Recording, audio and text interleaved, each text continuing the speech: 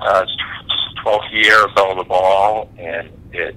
began as an idea of trying to help girls who couldn't afford to go to their proms. In the first year, we just had dresses, nothing else, and then we got a lot of feedback, and as it grew, and we had probably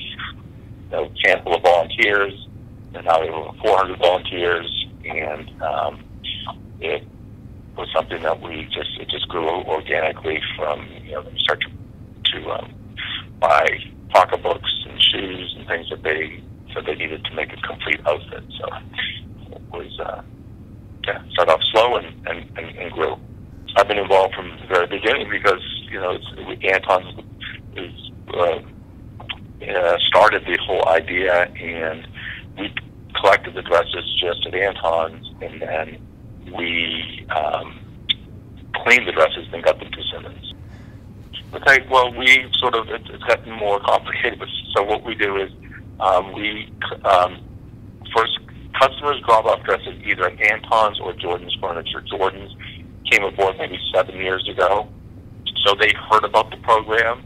and they contacted us because they really thought it was a great idea and got involved, and then, so they've been very involved with promoting it and with helping to collect dresses. So all the dresses then are brought to any Anton's, and then we sort of bring them to 4 or 5 different locations where we have room, we have vaults, and we clean them, and then we sort them, and we pick up the best dresses we can. All those are loaded into vans on Friday, and we stagger it out so that they come. We have rolling racks that we roll them in and roll them upstairs, and then we separate them with volunteers by size and then by color. So it's always the most rewarding part for me is seeing the young lady who arrives very quiet and shy, and then she's a little nervous,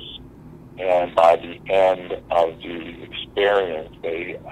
have their picture taken, and when they have their picture taken, you can see them posing and looking confident and loving the dress they found, and it puts a smile on my face to see them so confident and proud to be, thought they were beautiful and looked beautiful.